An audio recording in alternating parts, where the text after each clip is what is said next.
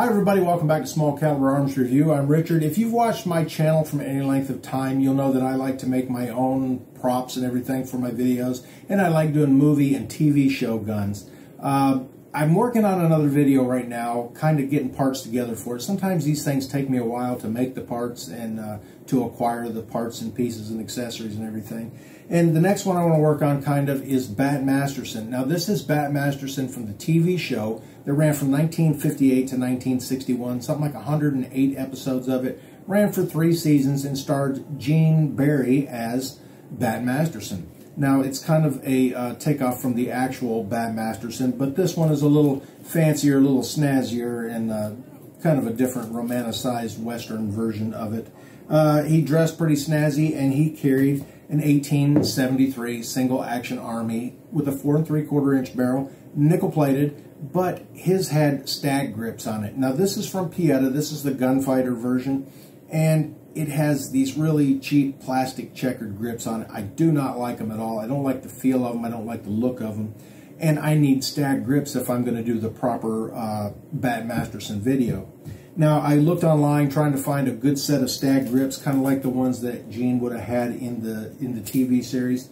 And I either found them that were kind of close, they were stag grips but didn't look just like his, or I found some that were close to looking like his but were pretty pricey, at probably about 1/3 of the price that I actually paid for the gun itself.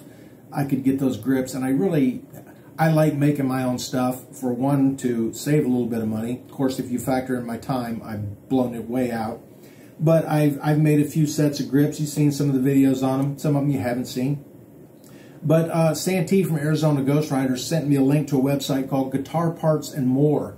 Now, Guitar Parts and More sells ivory. They sell Mammoth Ivory. They sell different types of bone and everything. You can make your own parts. They do have some finished parts for musical instruments, but one of the things they sell are these right here. These are Resin Ivory blanks, specifically made for making gun grips. Now, he does sell the real stuff too, if you want to buy that, but it's going to be quite a bit pricier than these. And I got 2 sets from David. David Warther is the owner of Guitar Parts and More. And David is a master artist. He does absolutely beautiful work working with real ivory. He gave me a set of 1/2 inch thick ones and a set of 3/4 inch thick ones. And I'm going to use these, the 3/4 inch thick ones, to make a set of grips with either a Liberty Eagle or the Mexican Eagle, or maybe both of them on there. But the thinner set I think I'm going to use to make a set of jigged stag grips. Now, jigged means that they're not actual stag, but they take like a round rotary burr and kind of carve the bark, you would call it, the look of the stag grips into it. So I'm going to use these to make it. Now, I went over to David's shop, and David cut these blanks for me, and he explains a little bit about what they sell, the materials they make, and supply to people all over the world that make different parts like this. This is a set of the Resin Ivory S grain, the higher grade grain. We have the regular ivory grain in the material itself. These will finish up to be just absolutely gorgeous gun grips. And this can polish up just like nice high gloss and everything? Polishes up just like real ivory does. You'll see yourself in the finish. It takes a buff finish. There are instructions on our website that tell about how to work the material and how to get a high polish. It's all done with conventional tools, conventional equipment. How does it carve? If you're using carving tools on it, can you use regular wood carving tools on it and everything? And do you have to worry about things like when you're carving wood, where your tool will catch in the grain or anything? This is actually much more dense than wood. So this works more like real ivory in that you're using saws and files. You're not using knives and chisels. Okay. So you're using saws to rough it out, files to shape it. Sands beautifully with sandpaper, takes a high polish on a buffing wheel. And just regular buffing wheels with white jeweler's rouge will bring that polish right up. You only have to sand to about 400 grit. 400 will be your last grit sanding. You want to sand with wet, dry sandpaper, then take it right to that buffing wheel and it'll polish right up. Do you need to wet sand it? No. I do not. I just use dry sand. Okay, and it'll buff out after 400 grit? Oh yeah, it'll buff right up. if you got a decent buffing wheel, it'll take all the scratches out from 400 and leave you with a mirror-like finish. Okay. Absolutely. So this is the S grade. We also have the R grade. We have this available in black as well. And then we have the high density ultra white, which is 30% more dense than the regular resin ivory, and it has a very white finish to it. It doesn't have a regular ivory grain. It has a real nice, pretty, subtle grain. I wouldn't really call it a true ivory grain as you have with the S grade. Now, this will not split or yellow or anything over time, will it? We don't know how long it'll take to do any of that. Okay. Because this is a fairly new material. The idea of having a spun polyester goes back, 100 years, and it holds up really well over time. This is a newer version that should even last longer and be stronger because it has resin fibers. I'm trying to think of the right word. It has supporting fibers in it. It's not a true spun polyester. So it has reinforcing fibers in it that give it extra strength and durability. Can you stain it? Yes. Okay. There's instructions on my website that also tell how you can stain it, age it.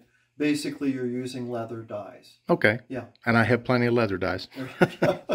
So I do some leather work. Our website is guitarpartsandmore.com.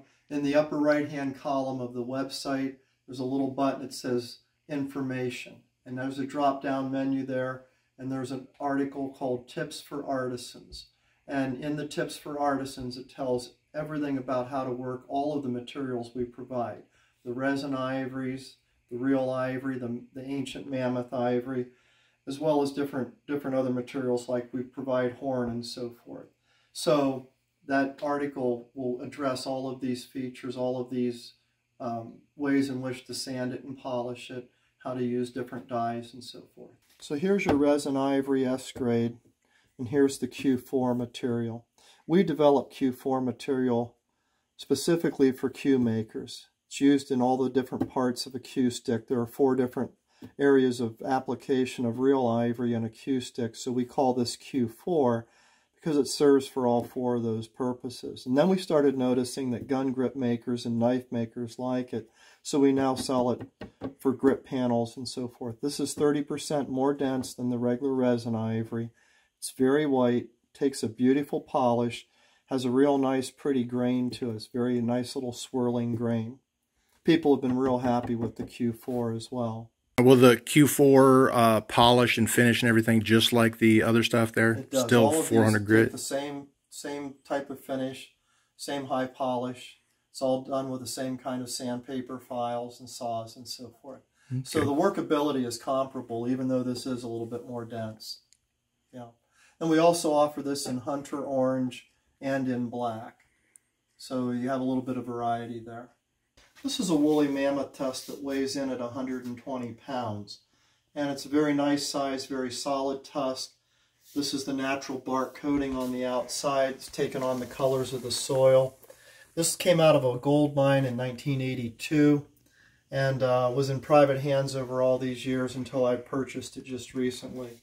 And I'll actually be cutting this tusk up to make violin parts and guitar parts, some gun grips and so forth. You never know what's on the inside of a tusk until you cut it open. So how good the tusk is on the inside, we really don't know until the day we cut it open. It does look good. I do think it'll be the high quality that will make gun grips. Now, normally the quality that makes gun grips comes out of Russia. That's where the best mammoth ivory is. And these are a set of grip panels for single action army out of mammoth ivory. And this is Russian material. It's almost as white, or really it is as white as elephant ivory. Takes the same high polish. These are very difficult to come by. That is, to get this quality, it's really not very common at all. And so we end up selling these to very noted gun grip makers, and these sell for $1,000 a set. So now that I'm just kind of beginning into this, I probably will not be getting the mammoth ivory or the real ivory gun grip panels. I'm going to try my hand at the synthetic stuff. So these are usually cut closer to 600 thousandths. Yeah, that's 580. And then Like these I just cut. We also sell them at the heavy duty thickness. I did see that on the website. For Target. So that's 3/4 inch there. And then this is you'll finish at 1/2 inch on the R grade. So would you rather have the thick or the thin? I would like to try a set of the thicker ones just because I want to be able to do that kind of heavy relief type design in it with either the Mexican Eagle or the Liberty Eagle, whichever one it is I try to do. Now, how do you transfer a design onto that? If you're not a great artist, sometimes it's you know, I can follow a tracing or something like that, and I have done some artwork in the past, not so much anymore. It's been years since I've done any drawing or anything. But if I want to transfer a design on there, what's a good way to get it from paper to the actual material? To be honest with you, I don't know. I don't do that. Right. My work is different than that, so I don't have an answer. I imagine there are techniques to get the image transferred, but I don't do that. Yeah. All right, so there's a little bit of my trip out to David Warther's shop, guitar parts and more. I got guns on my mind all the time. Anyways, it is a really cool material to work with. I have noticed that it is easy to mark on. I did ask David about transferring images on there so that you can do your carving and stuff. And David is more of a true artist, where I am more of a craftsman, I guess you'd say. He works directly on the medium, and he's good with that. Me, I like to be a little more cautious and plan things out because I do not have the artistic skills that he does. Now, one of the nice things about these guns, the Pietas that come with the really cheapo plastic grips that I don't like, is that the grips come apart. Even though this is a 2-piece grip, it is actually a 1-piece grip and a 3-piece grip all combined into one thing. So you've got the spacer piece in the middle there, and you got your 2 grip panels on it. And when you take that spacer piece out, it just fits in these little pins right here, little holes. You've got a pattern, the actual size pattern. Now, I did notice that this grip, the outside of it fits really well on this frame. So what I'm going to do is, let's see, I want the right side grip first. That's the one I'm going to work on. I can lay it right out on there and position it where I want to. And this material takes pencil marks really well. So what I will do is trace around here with a pencil. And I sanded this down with some 80 grit to get the heavy tool marks off of it from the bandsaw. And then I hit it with a little bit of 220, and it is really smooth after 220 grit sandpaper. So I imagine after the 400 and polishing it out, it should polish to a mirror shine, like he says. Another thing that I noticed about this stuff is it creates a lot of dust when you're sanding on it. So you're going to want to be really careful with that. There's the pencil mark on there. It shows up great. Maybe not on camera, but for me sitting here looking at it, I can see it just fine. There's a lot of dust that's created with this, and it really takes me back to when I was quite a bit younger and worked at a boat plant down in Florida. And it's a polyester resin, so the smell brought back a lot of memories for me. But I think it's going to be a really easy material to work with. And what I will do is I will take this out on the saw. I'm going to do it outside because it does create a lot of dust. When I go to do the final sanding and finishing and everything, I might do that in here and set up a little a dust collection system for it. I'll show you how I do that. Really pretty simple. A lot of people that do airbrushing set it up that way. But I'm going to give this stuff a try. I think it's going to be a great material to work with. Maybe a little easier than wood. Maybe not. I don't know. I could be mistaken. But anyways, let's get busy.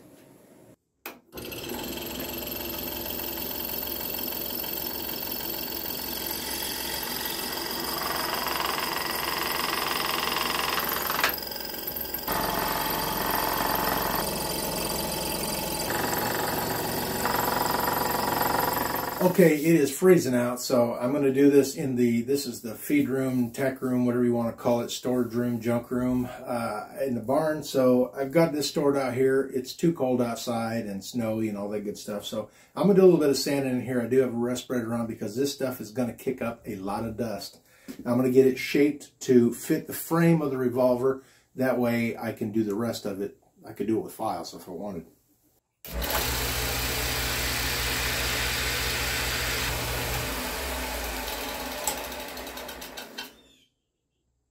All right, that's the first part you want to fit up, where it fits up into the frame and the grip frame of the revolver. You want to get that in there nice and snug so there's no slop or anything in it.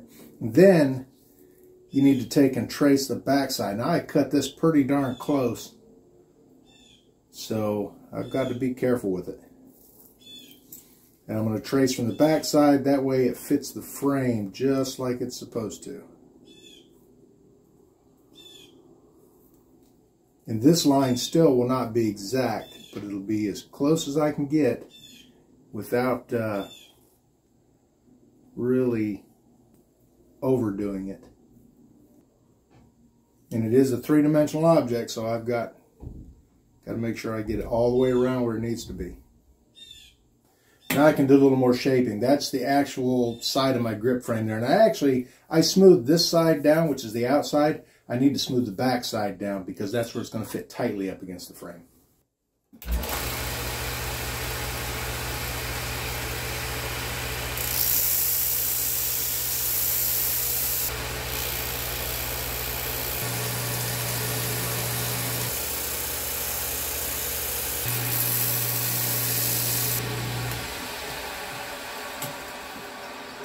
Okay, so you can see it's very dusty, but it shapes really well. It's really easy to take off too much if you're not careful.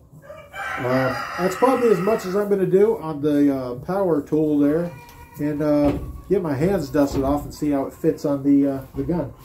Whew, what a mess. Okay, so I got it fitting pretty close. It still needs quite a bit more shaping, but I did cut it a little closer to the frame than I wanted to. But it's a neat material. Like I said, it sands really well. It feels really nice. It's good and dense. It cuts harder than wood. But what I'm going to do is I'm going to go ahead and get the other one cut out. And then I'm getting in where it's warm, and I'm going to do some final finishing then. Okay, there's a reason I did not want to do this in the house, in the basement, in my studio, because this is a tremendous amount of dust. I think it's actually causing my sander there to have a few little issues. But I've got both of them roughed out, and they're close enough to do by hand now.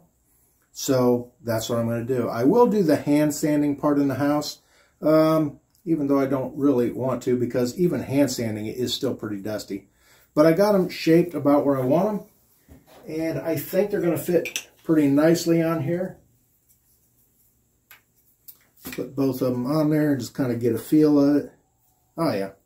Yeah, I like the way that feels. Now I still got to shape the bottoms of them. They get kind of tapered away, kind of upward on the back of the pistol there. And there's still got to be quite a bit done to get it closer to the frame without going beyond. I don't want the frame to stick out past it, but I do want it to be a nice smooth transition, and I don't want to scratch up the finish on the revolver. So I'm going to get these things in the house and get to working on them.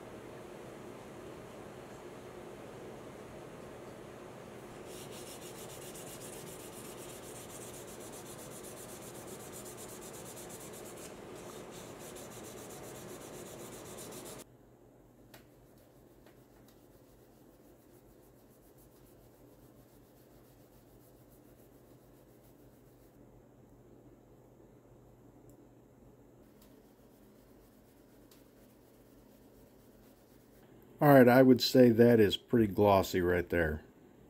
There might still be a few little spots on it here and there, but it's not a big deal. They're probably going to get scratched up with a little bit of use anyways. Alright, I want to give another little shout out to Guns of the West. This is Dustin's store. He does another channel on YouTube, Guns of the West. And this stuff right here, this is the bullet lube. And one of the things I did with it, I use it on here. Of course, I don't need to use it on this gun, but I took and put a nice little coating of that on the inside of the back strap on the frame, just to make sure that when I put the epoxy on there, especially when I did the second half of it, glued it on there and clamped it, there's going to be squeeze out. So when I squeeze that down on there, that epoxy is going to go out, and it peeled off of here like nothing. Now, regular epoxy will stick to things, and usually once it's stuck there, it'll stay there. So put a little bit of that on there first really made a world of difference. It came right off, no problems whatsoever. So let's get the grips back in the frame here, and we'll get them put back on the revolver. Just 3 screws on there. You got to watch, there's a little spring in there up at the top there. You want to make sure that doesn't come out, because I think there's a detent or a ball or something behind there. I can't remember, but you just want to make sure that doesn't come out. Get all 3 of them started first before you go tightening anything down. You don't need to hammer down on them. Now this thing, I tried to get these grips as close to the frame as I could. Maybe I could have done a little bit more on the left side, and I can still sand on these some more. I just have to repolish it once I'm done. But my whole intention of making these grips was I was going for the Bat Masterson gun, which was a stag grip. But now that I got these things shaped to fit the gun and everything and polished up, I can't take a Dremel to these things and cut that bark in there like there would be on the stag grip. So that's going to stay just like that. Those are some really good looking grips there, and I fit them really close to the frame. Like I said, I could do just a little bit more in a couple spots, but that is way better than the factory ones. They feel really nice, and they look really nice too. Alright guys, there it is. This is my first pair of Resin Ivory grips, handmade from the little blanks I got from Guitar Parts and More, David Warther. This is my first time working with this material. I've done some wood grips you've seen, and this wasn't really intended to be a grip making video, but this stuff is really a fantastic material to work with. From what I'm told, and I have not handled a lot of true ivory grips on revolvers, but from what I'm told, this is almost indistinguishable from the real deal. It polishes up nicely. It is easy to work with. Files, saws, sandpaper is the ideal tools. You can't carve it like wood. It chips out pretty easily. But if you're using files and sandpaper and stuff like that, it works great. It is a pretty easy material to work with. It's not like balsa wood. It's not going to sand that easy, but if you're really careful with it and take your time with it, you can get a fantastic finish with this stuff, a fantastic fit on your revolver. I could probably do just a little bit more, and I may a little bit later on, who knows. But right now, these things feel great. They look great. They're nice, solid grips. They're not like that cheap plastic stuff that they put on it from the factory. This is really nice stuff. I can't say more about it. It's nice stuff.